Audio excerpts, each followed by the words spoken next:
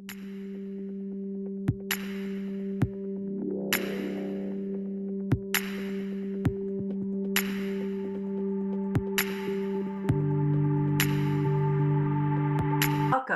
to the Los Angeles World Affairs Council and Town Hall. I'm Kim McClary, President and CEO, and it's my great pleasure to welcome you all to today's program, A Conversation with Jason Matheny. For those of you who would like to ask questions today, there's a Q&A button at the bottom of the screen where you can type in your questions. Rachel Kenderdine, our community manager and digital producer, will be managing your questions during the Q&A portion of today's program, which will start in about 35 to 40 minutes. It's now my great pleasure to introduce our moderator, Robert Abernethy. In addition to being a longtime member of the Los Angeles World Affairs Council and Town Hall Board of Directors, Bob is the founder and president of the Tech Center. He serves on numerous prestigious boards, including Brookings, the Atlantic Council, Johns Hopkins, and New America. Hi, Bob. Thank you so much for making today's program possible. Hi, Kim. I'm glad to be here. It's my pleasure today to introduce a remarkable individual who has taken the helm of the RAND Corporation, an organization that has long been at the forefront of shaping global policy and advancing our understanding of complex issues. Today, as we gather here to welcome the new president of RAND, Jason Matheny, and to celebrate the enduring and fruitful relationship between RAND and the Los Angeles World Affairs Council. It is evident that our paths have intertwined in a remarkable manner. Over the years, the Los Angeles World Affairs Council has consistently fostered dialogue on critical global issues, providing a platform for engaging minds and diverse perspectives. And it is within this rich tapestry of intellectual discourse that RAND has played a pivotal role. Notably, the bond between RAND and the Council extends even further through the remarkable individuals who have helmed RAND as its presidents in recent times.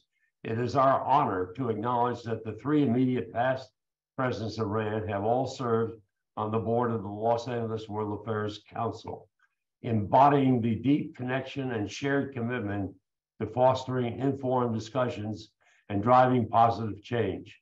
We salute and appreciate Michael Rich, Jim Thompson, and Don Rice, and welcome Jason Matheny as a new member of our board of directors. Today, we stand at a pivotal juncture as we witness the ascension of a new leader, Jason Matheny, as the president of RAND. With his extensive experience and visionary outlook, he brings a wealth of knowledge and passion to this esteemed position. His background, marked by outstanding achievements in the field of technology and national security, uniquely positions him to address the complex challenges of our ever-evolving global landscape. Under his leadership, we can anticipate the continued advancement of RAND's mission to tackle some of the most pressing issues of our time, leveraging rigorous research and innovative thinking to inform policy decisions worldwide. His deep understanding of the intersections between technology, society, and policy, coupled with his dedication to promoting dialogue and collaboration, will undoubtedly propel RAND to new heights. Jason, I'd like to ask you to talk about those new heights that RAND will be propelled to. What direction do you want to take the organization in? What do you want it to accomplish over the next half decade or decade?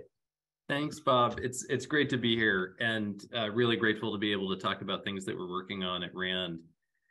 We have 5 areas that we're prioritizing for growth, but we work in virtually every policy domain today. That's 1,000 projects per year, 1,000 projects at any given time across economic policy, social policy, education policy, health policy, national security policy.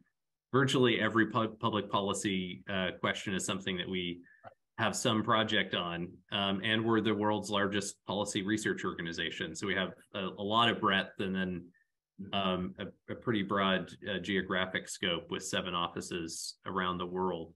There's 5 areas that I'm eager to grow, and one of them is in technology policy. So this set of developments that we're seeing in artificial intelligence and synthetic biology that will have profound consequences for our economy, for our health, for our environment, for the way that we produce energy, for the way we produce materials, for the way that we deliver education. And there are also downside risks. So we need to figure out what sorts of guardrails we can place on these new technologies so that they deliver benefits without risks.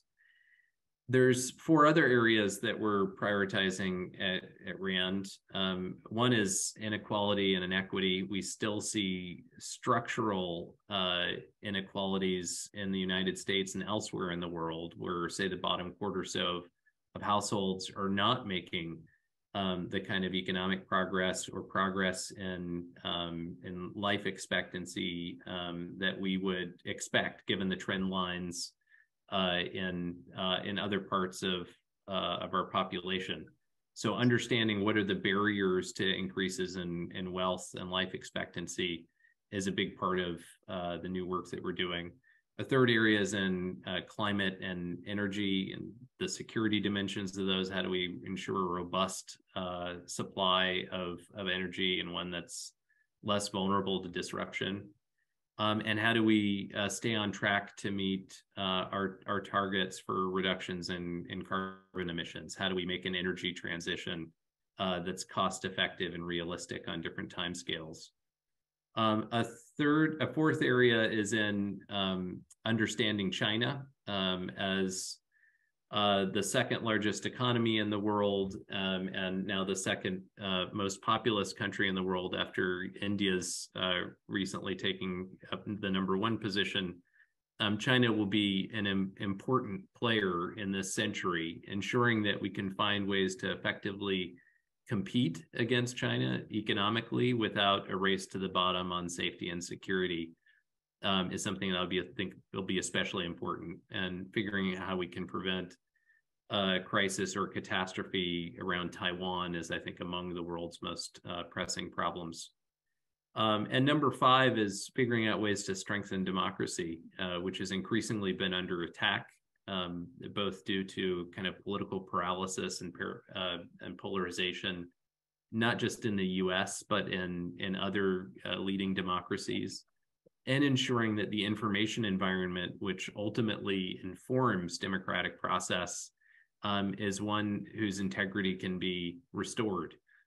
We've seen an erosion of the role of facts and evidence in policy debates, something that we call truth decay at RAND. And it's, I think, multi-causal, everything from the role of social media platforms and personalized search to diminished agreement around norms in journalism and civics education. So there's a lot to work on in those 5 areas on top of everything else that we're doing, but really grateful to have the opportunity to talk about technology policy, and in particular artificial intelligence, that I think will be so consequential for the decades ahead. Jason, over the last 40 years, there have been numerous important developments in the field of artificial intelligence and machine learning. What are some of the key milestones and advancements that have been made over these multiple decades? Yeah, it's pretty amazing. I mean, if you think about the progress even in the last several months, it seems pretty stunning. But you're right, fitting it into the context of what's happened over the last several decades makes for an interesting map of how the field has shifted, sort of migrated. It started with systems that were trained on or sort of built with a set of expert judgments. These are called expert systems. So the idea was you would try to hand code in key knowledge about the world that seemed important to how we make judgments or make decisions. And that just wasn't scalable. It turns out that was something in which you could you could produce a system that performed well in a highly specialized domain, but if you wanted to move the domain, you'd have to build a completely new system, and so that's not cost effective.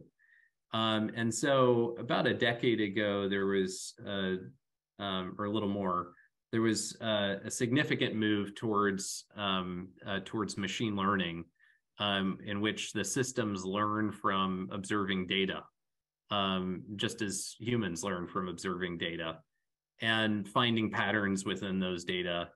And this approach in machine learning was propelled significantly by advances in computing that made possible approaches that were actually much older, called deep learning, but weren't really practical until computing became much cheaper and until there was an abundance of freely available data thanks to the internet.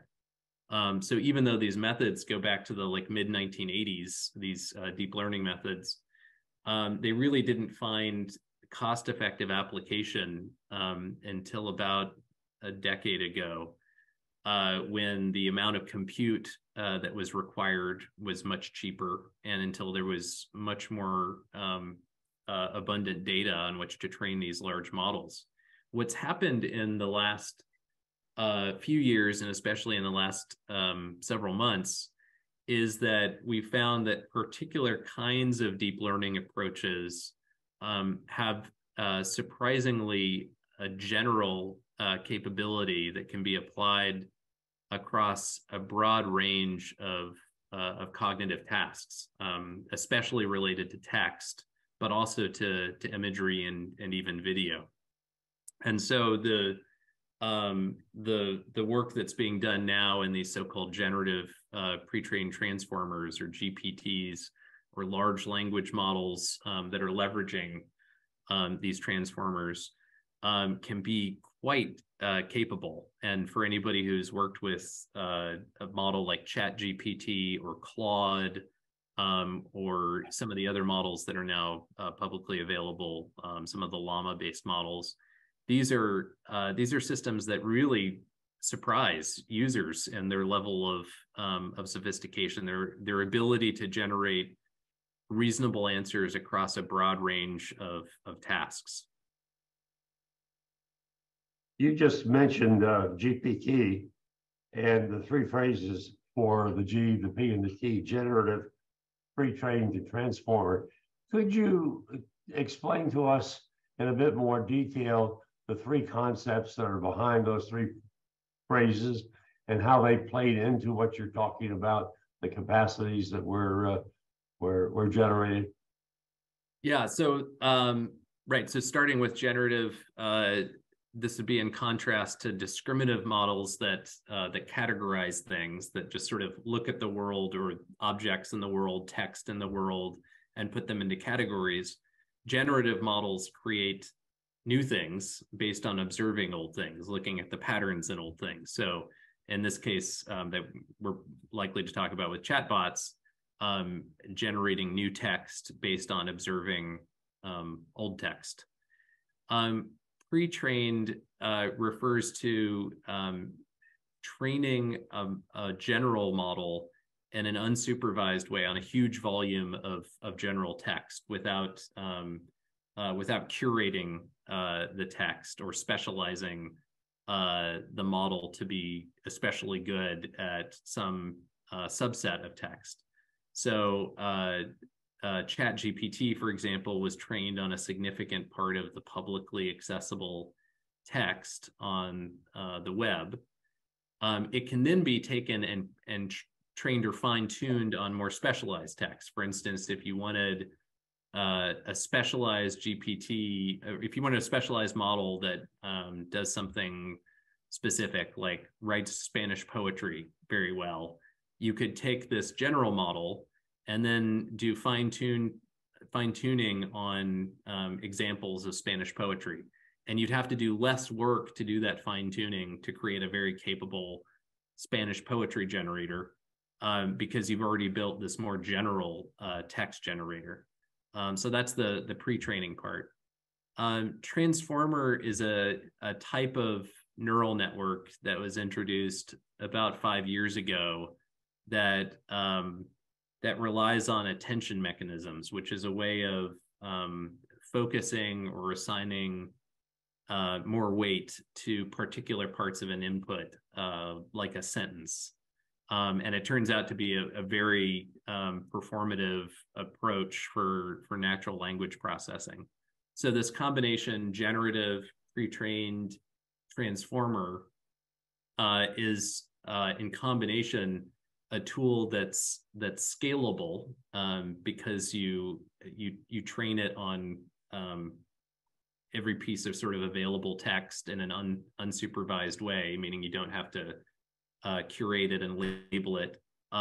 It's generative, so it can do useful things like creating new text, and it's very good at natural language processing thanks to the use of this transformer. And in combination, it can produce text that is really difficult to distinguish from human-generated text. In fact, even experts across a variety of domains don't perform much better, and in some cases, perform worse. So it's pretty striking in its generality and in its cost effectiveness. It costs a lot to train these models, tens of millions of dollars to train a general model. But if you're running the model, if you're typing a prompt, getting the answer, costs pennies, which is pretty amazing. During your time as White House Senior Advisor on Science and Technology, you worked on various policy issues, including AI. How do you believe your experience in policy development at the highest level has influenced your understanding of the societal implications of AI? And how does that inform your leadership at RAND? Well, I think one of the things that struck me in working in policy in the government is just how little time you have to do analysis.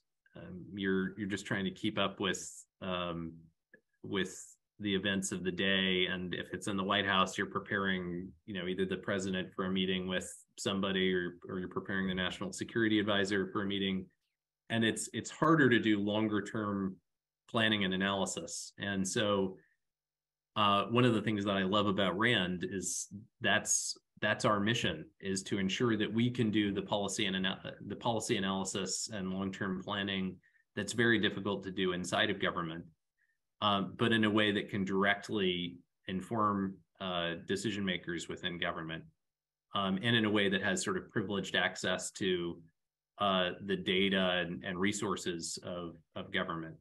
So we're able to serve as a think tank for the federal government in a way that that they can sort of outsource a lot of those kinds of cognitive analytic tasks.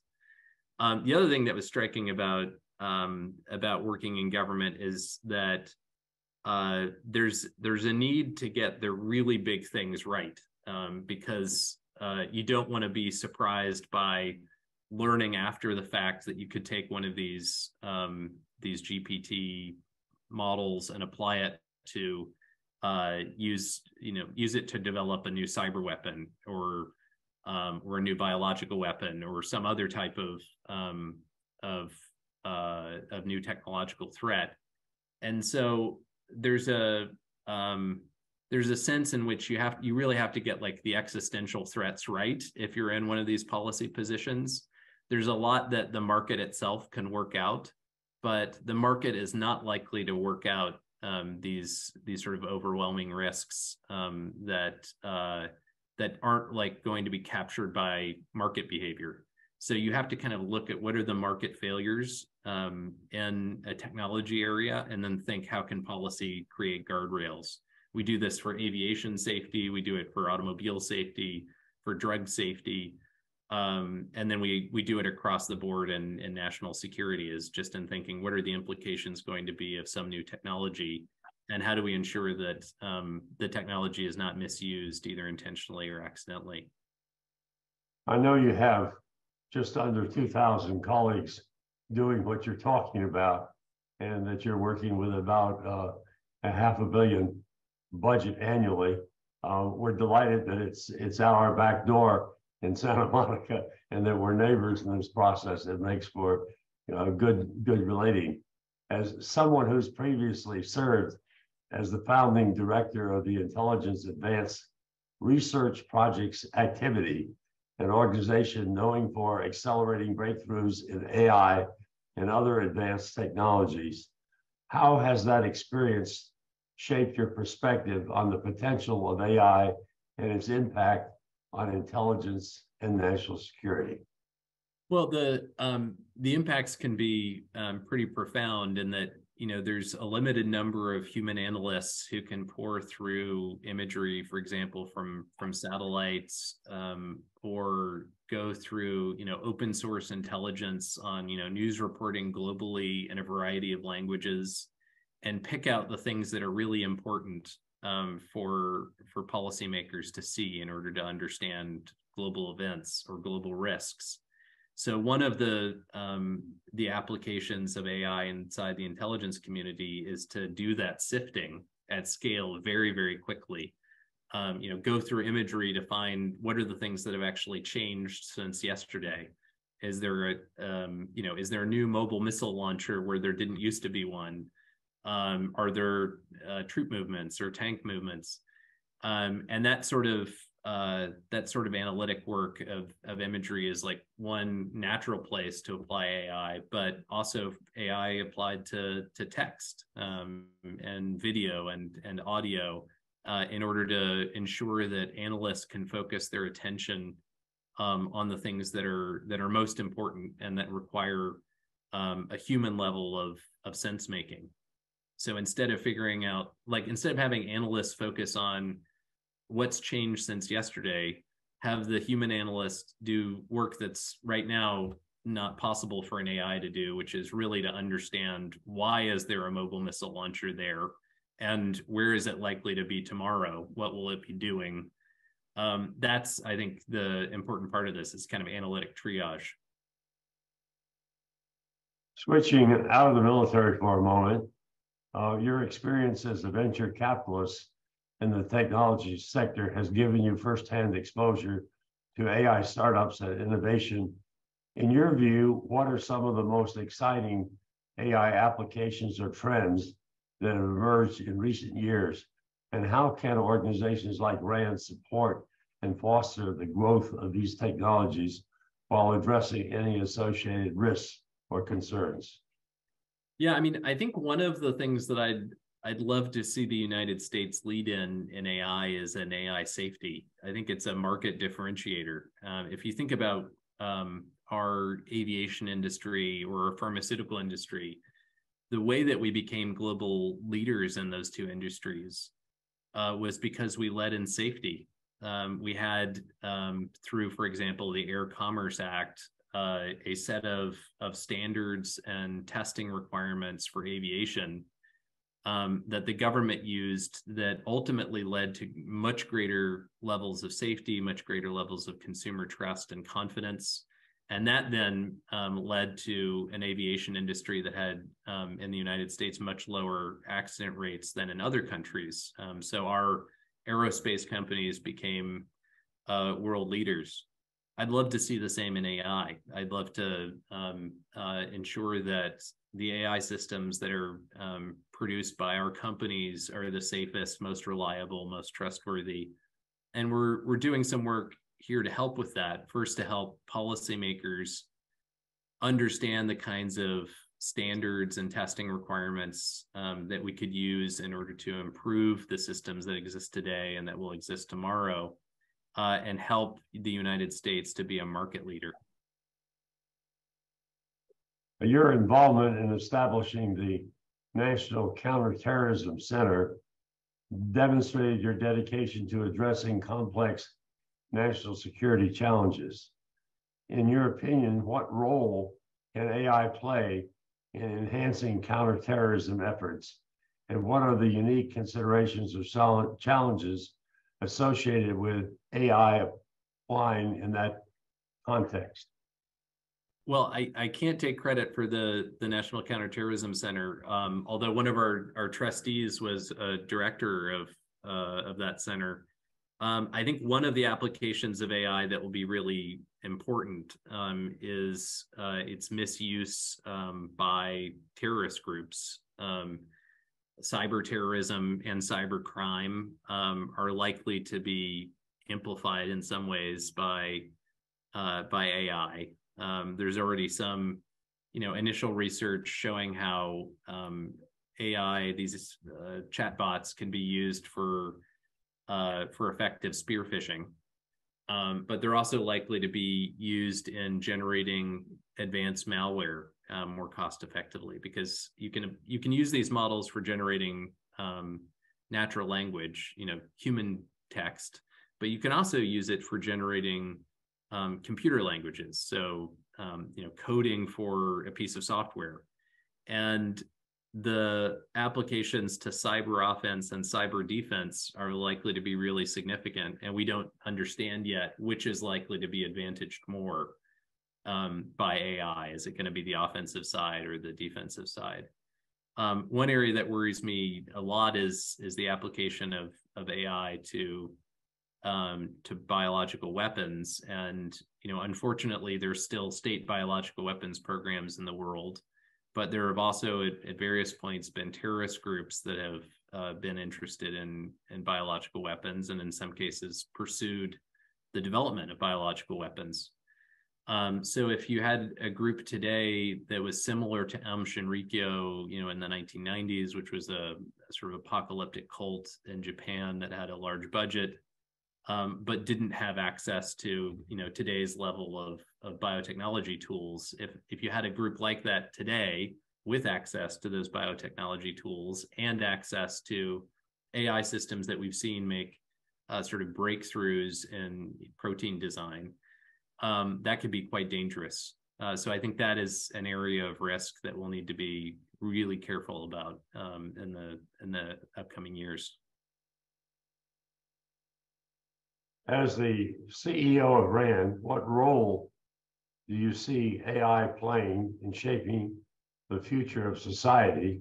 And what are some of the key opportunities and challenges associated with its widespread adoption?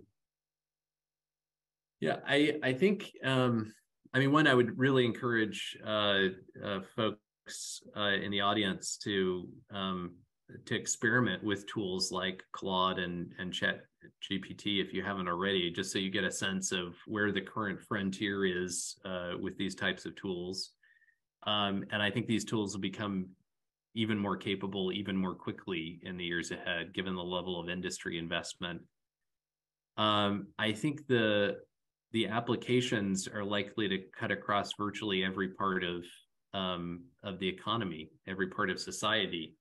I think we'll see applications that are highly consequential in education. Having things that are effectively digital tutors. I already use these models to educate myself. I'll ask it to summarize articles, to point out, to generate reading lists. They're just pretty well structured for something that will eventually become, I think, a high-performing digital tutor. But we can also imagine applications to biomedicine, to law, to energy production, to science and engineering. I don't think there will be places within our economy that aren't touched in some way by these technologies. And that raises big questions then about will there be labor displacement? As we've seen with previous technological revolutions, usually when a new technology comes along, it actually produces more jobs than it removes from the economy. It creates entire new industries. Will we see that this time, or will the changes be so fast that there isn't sort of time for the jobs to shift from existing categories or occupations to new ones? And then there's also a question about to what extent some of these tools will be complements rather than substitutes in different categories of labor. And I'd say this is a pretty lively area of debate among labor economists.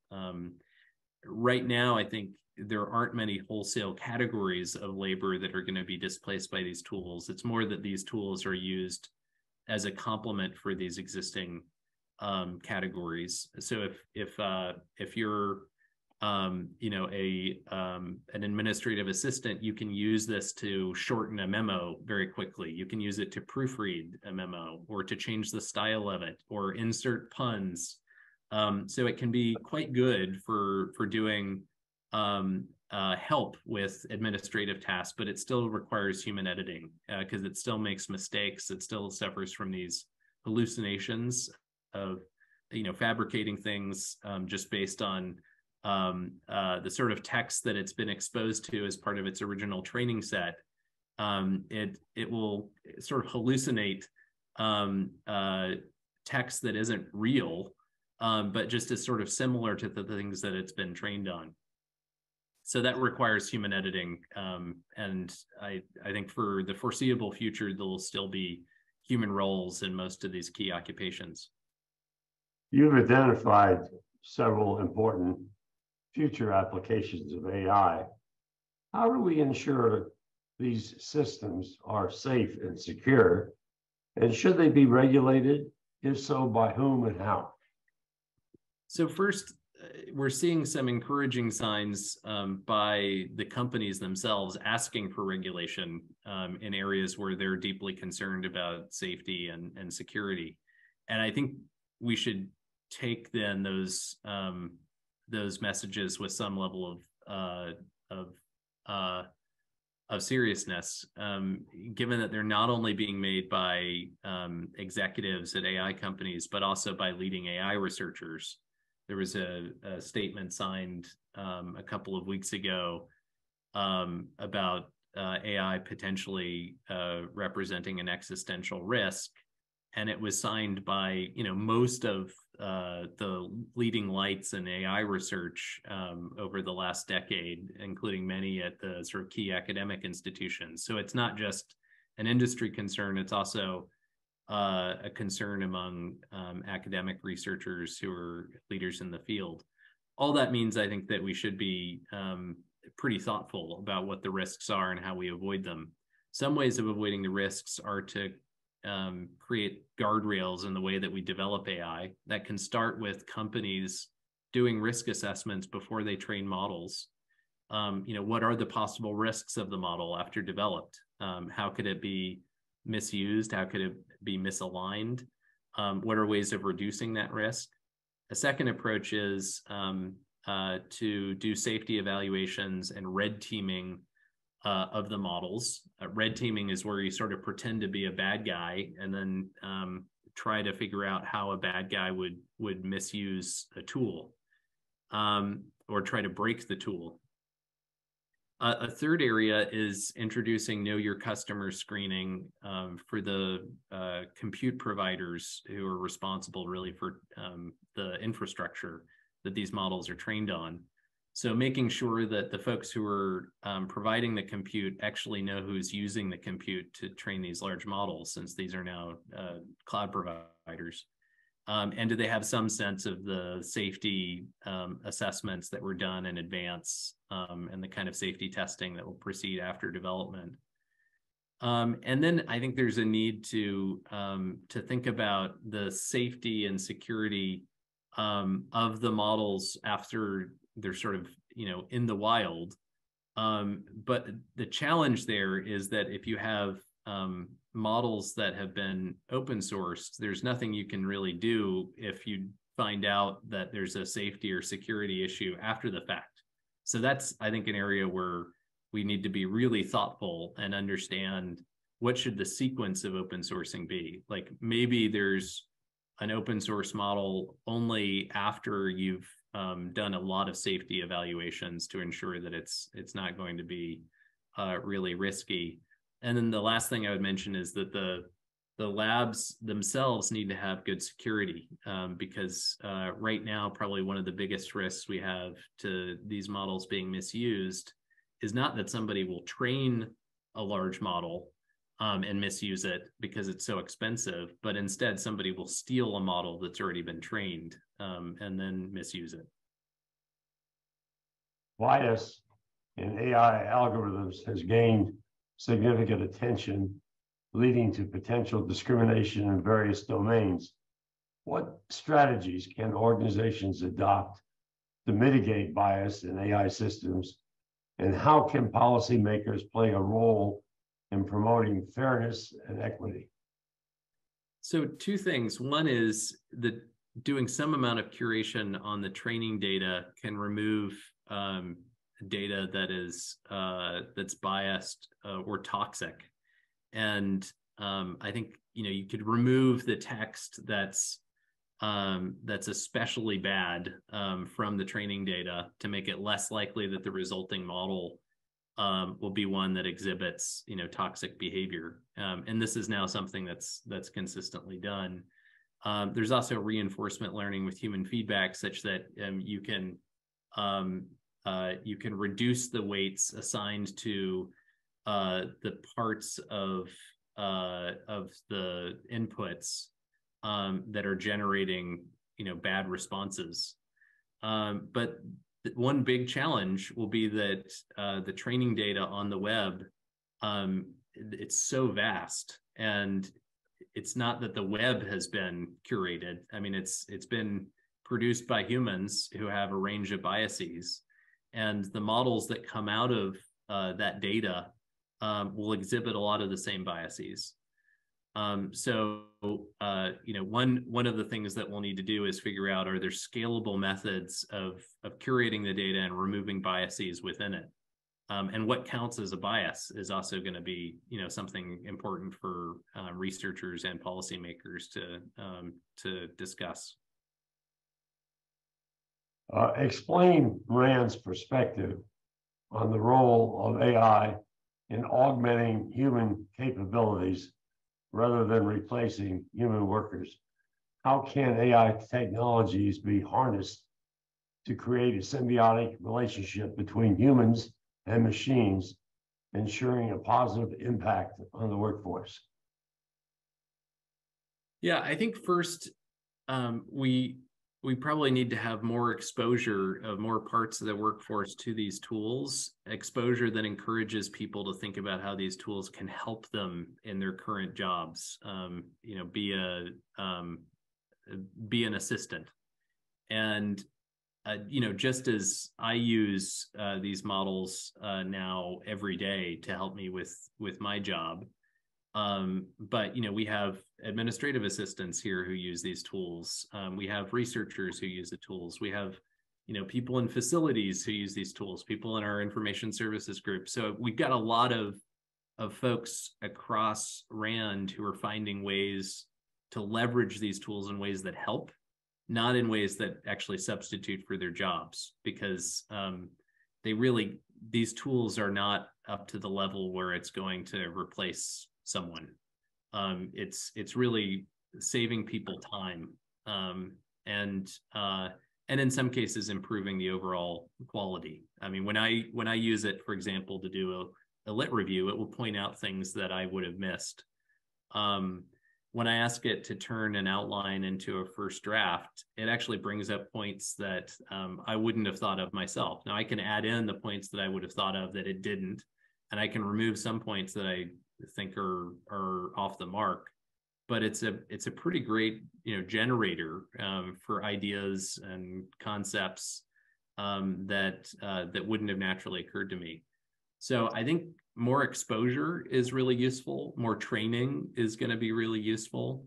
And I think as a society, longer term, we'll have to think about how do we help prepare our workforce for these tools, including in the way that we provide STEM education.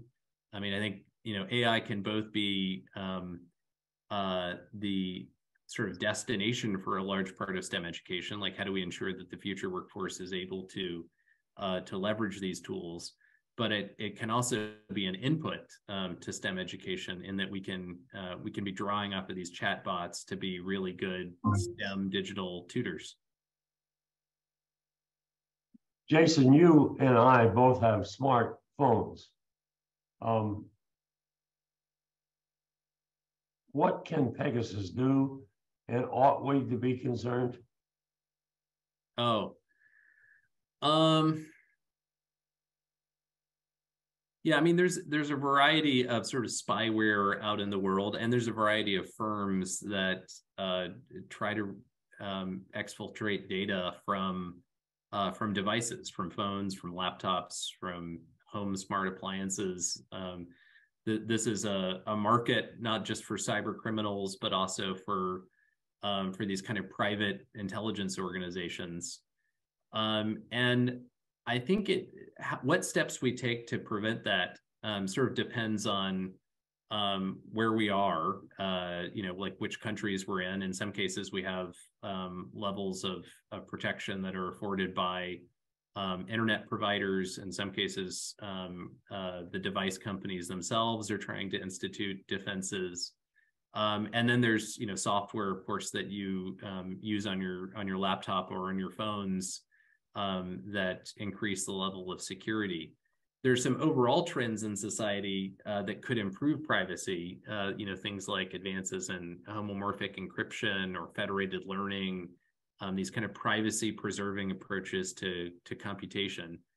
But it's sort of a constant cat and mouse, in that every time a new advance is made on the defensive side, for example, in encryption, there's some company or another that figures out, or some criminal organization that figures out some sneaky way to get around this stuff. So I think it's going to be a constant race between privacy and security, and on the one hand, and then kind of like cyber offense on the other hand. I think it's about time that we let our members share their questions with you. So I would ask Rachel to take it away from here. Thank you so much, Bob, and thank you to you both for being here. This is such an important topic, and I know our members have a lot of questions about it. So the first, we've had a few questions come in about the EU's decision yesterday. So how might yesterday's news of the European Union's AI Act impact our own efforts in the United States to legislate and regulate artificial intelligence? What do you think is the likelihood of an international agreement on AI safety in the near future? Yeah, thanks. I think that the EU AI Act is has an emphasis on understanding risk and figuring out what safety requirements should be embedded within AI systems before they're broadly deployed. And I think the US is sort of reaching the same sense that we need some guardrails. I think the UK is also, reaching that same sense. Whether there could be an international agreement around this, it's hard, of course, to get every country to agree to something. Usually, international agreements start with a smaller number of countries and then kind of build on, more and more signatories. So, the EU, the US, like the OECD countries could be kind of naturals as original set. Eventually, for AI safety to be something that is globally prioritized, China is going to have a really important role. There's a lot of AI research in China. It's national priority. And so figuring out what are the areas of agreement between the OECD countries and China on AI safety is something that I think is ultimately going to need to be a priority. So our next audience member asked, given truth decay and its failure to base problem solving on facts and logic, we seem to be on a collision course with AI. How can RAND help with this? Yeah, I mean, AI can be an amplifier for some of the things that we worry about in truth decay, like disinformation attacks are things that can be made much more cost effective and much more scalable with the application of AI. You can generate text that's very hard to distinguish, artificial from human, And if you, and it's then very hard to filter out. So if you sort of like bombard social media with auto-generated, fake content, that's going to be really hard to detect. And the forensics on this is extremely difficult. So there's been there's been a lot of interest in whether we can do certain kinds of watermarking in media, like video, in order to detect what's real from what's a so-called deep fake. I think that the information environment that we have in the world that we use to make judgments and make decisions then gets a lot more complicated. Probably one intervention that's needed is just for everybody to have a higher level of skepticism about information that they're receiving primarily through social media, because there's just a lot of information that's wrong. It's really hard to do fact checking at scale with the content that we receive from social media. And I think there needs to be some restoration of accountability in journalism, and probably some accountability for the social media platforms themselves. It's just extremely hard, though, to figure out what are the right guardrails there while we're also protecting free speech. On a related note, our next audience member asked, do you see AI models being trained for political bias to be used in elections and distorting the truth? Yeah, I mean, I think we could imagine disinformation attacks that influence elections, and I think that's among probably the greatest near-term risks of these AI models applied to text, is that you could just have a ton of social media relevant to an election, discussions of different political candidates' positions that might be misrepresented. We could also imagine there being deep fakes that are intended to embarrass a policymaker but aren't authentic. So I think elections could be influenced this way. In some ways, next year's presidential election in the United States is likely to be a test bed for how strong our defenses are as a society against various forms of AI applied to the manipulation of the information environment used to inform the election. So switching gears a bit, what role do you see AI in enhancing our understanding of climate change, and how can it be used on a practical applied level? Yeah, a few different places. One is that there's some really interesting work that's been done in using AI to design energy systems. There's some work at DeepMind, which is one of the leading AI labs, used to understand how AI can be used to design fusion, like the mechanisms for confinement of these very high temperature fields that are used for fusion energy generation. And then there's similar applications of AI to other energy systems for figuring out how to optimize the generation and delivery and storage of energy. There's also an application of AI to do climate emissions monitoring, carbon emissions monitoring. So we have now some satellites that can monitor carbon emissions or greenhouse gas emissions more generally. And it's a lot of data that's coming in. And if you want to estimate what are the trends in emissions globally, or if you want to do like change detection of permafrost, or of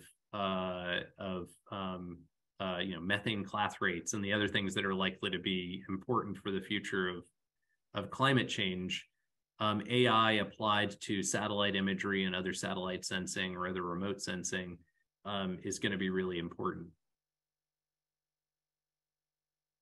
So you mentioned earlier the potential impacts of AI on the workforce. So this audience member asked, what should we expect from the integration of AI into robotic platforms? How significant are the implications for manufacturing, field maintenance, logistical support, et cetera, in both the civilian and military spheres? Yeah, you know, it's interesting that the physical world has been really hard for AI. You know, we have intuitions in our brains about how to interact with the physical world.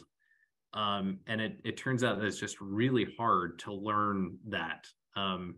That a lot of that is probably hard coded into our brains from, you know, millions of years of natural selection. And we're still struggling to get robots to perform in an autonomous way, even in fairly simplified environments.